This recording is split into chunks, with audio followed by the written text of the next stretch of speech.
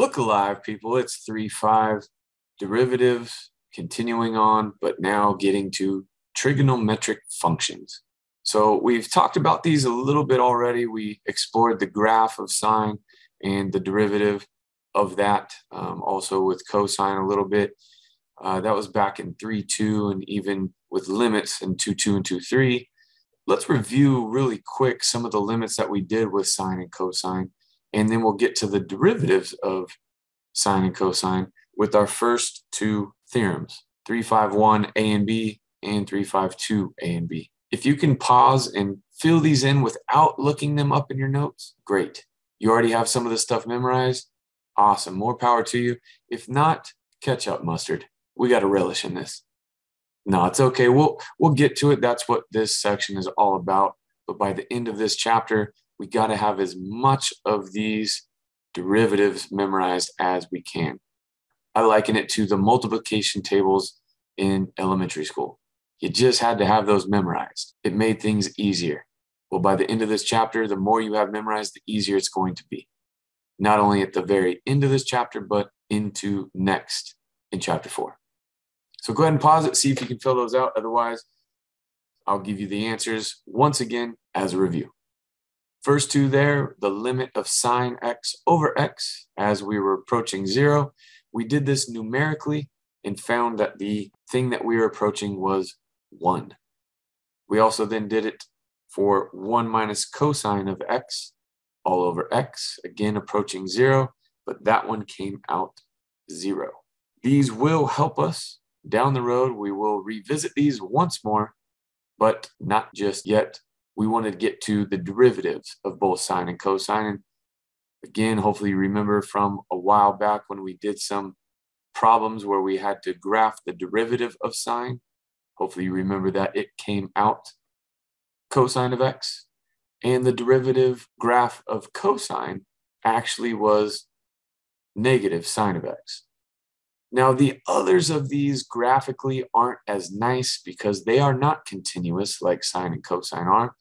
They have asymptotes. And so what we're going to do for the remaining 4 trig functions is use our limit definition for the derivative to come up with each and every one of these. So do me a favor, pause it. Try these on your own before just watching the rest where I go through it. And I'll do the first one with you slowly. The rest of them I will just give to you to pause and go through on your own.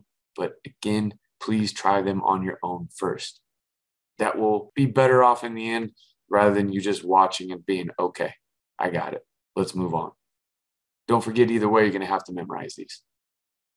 So hopefully you came up with, now you could be robotic and just do exactly what it says and take the derivative of tangent using our x plus h and f of x all over h as h approaches 0, limit derivative definition, and have to do a bunch of arm waving just to get here and then get stuck. Or you could think a little bit more intuitively and say, I don't want to have to use a sum identity for tangent and then have to multiply and do all this other stuff. You know what? Instead, I'm going to do this and simply rewrite tangent in terms of sines and cosines and do the quotient rule instead. So there's your hint. I'll leave you with that for the rest of these. Go ahead and give these a try, and then I'll come back and go over this one and then leave the rest for you to do and just give you, because they've already been proven, they are theorems, the derivative of cotangent, secant, and cosecant. Good luck. And if you look at that one little trick that we rewrote tangent to sines and cosines, even though it was a quotient rule, bottom times the derivative of the top minus the top times the derivative of the bottom, don't lose that negative with the sign, all over the bottom squared. We know that this results in cosine squared of x. A negative times a negative becomes positive.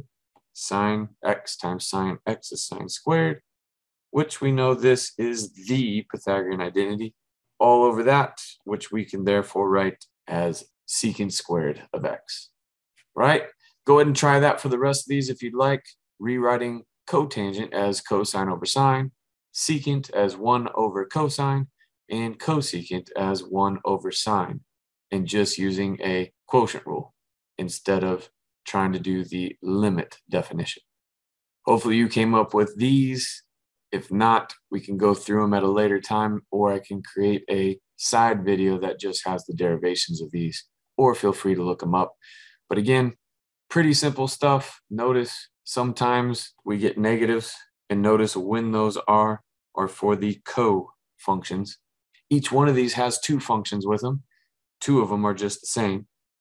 To derive a tan, you got to wait a couple seconds out in the sun. For the rest of these cotangent, you get negative cosecant. For secant, you get itself and the tangent, secant x, tangent x. And then cosecant, same thing. You get itself and then the cotangent. So a lot of things that you can do to help yourself memorize these, but the more you memorize, the better off and faster you're going to be down the road when you have to use them.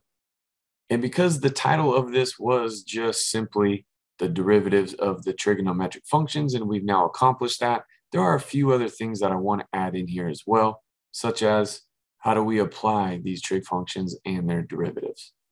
So remember we talked a lot about the position function. If we took the derivative of it gave us either the velocity or acceleration, depending on how many times we took the derivative. And those were what we called the higher order derivatives. So we talked about acceleration being the second derivative of our position function. Are we able to continually take the derivative and go to acceleration and then jerk, or a fifth, a sixth, the nth derivative? Well, we knew that a polynomial function, we had that power rule. And the power rule showed us that whatever power the original function was, when we took the derivative, it would be 1 less, whatever the degree was, the highest power. So eventually, if you do it enough times, we would end up getting a constant and getting a 0 from then on. How would that work with trig functions? Would it be the same, where we can only take the derivative so many times? Well, let's start with the polynomial function and see if we can figure that out, where our highest power is n. How many times would we be able to take the derivative? We knew it would be n plus 1 times, 1 more than that, to get to that constant to then 0 out from there on. Well, then would we be able to do the same thing with a trig function? Let's say cosine of x. Try to take the derivative of this as many times as you can and see if you find a pattern or an end, such as a 0.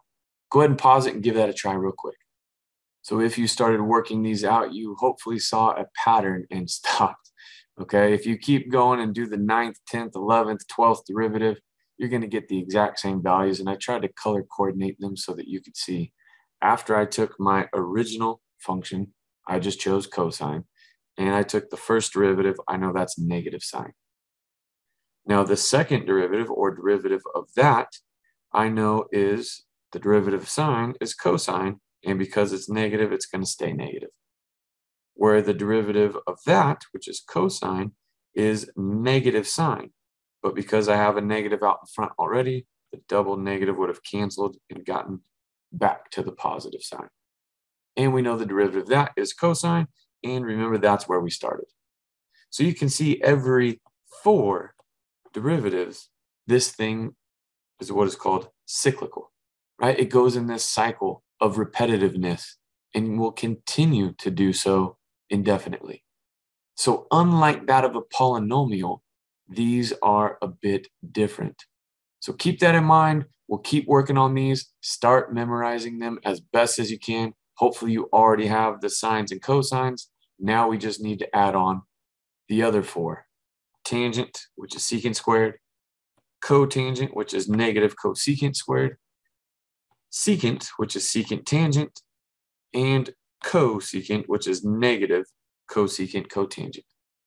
If we can start memorizing these, well, then, of course, we will add on more stuff. And you're like, well, what if I don't memorize them? Can we stop it? Sorry, we're going to have to do it regardless. So the faster you start memorizing these, the better off you will be. Keep working hard, my friends. Almost done with this differentiation section and chapter.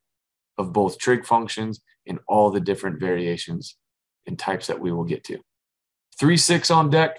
Hope to see you there.